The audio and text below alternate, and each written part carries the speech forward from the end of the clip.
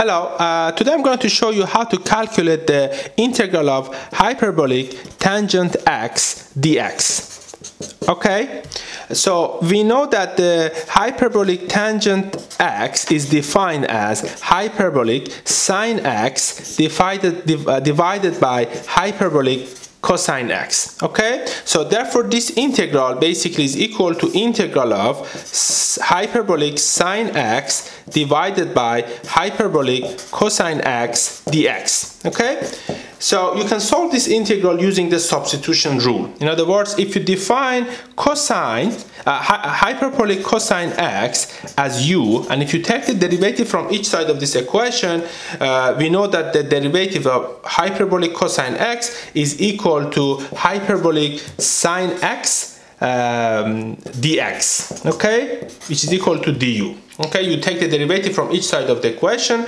that will be hyperbolic sine x dx equal to du. So all you need to do here is to substitute these two expressions into this integral. So that will be equal to, instead of hyperbolic sine x dx, that is hyperbolic sine x dx, I simply write du, and instead of cosine hyperbolic x, I write u. So integral of du over u is equal to ln u plus c, that's the constant of the integral. So all you need to do here is to substitute this parameter u with the definition of u, which is hyperbolic cosine x, which will be equal to ln hyperbolic cosine x plus c, and that's the solution to this integral.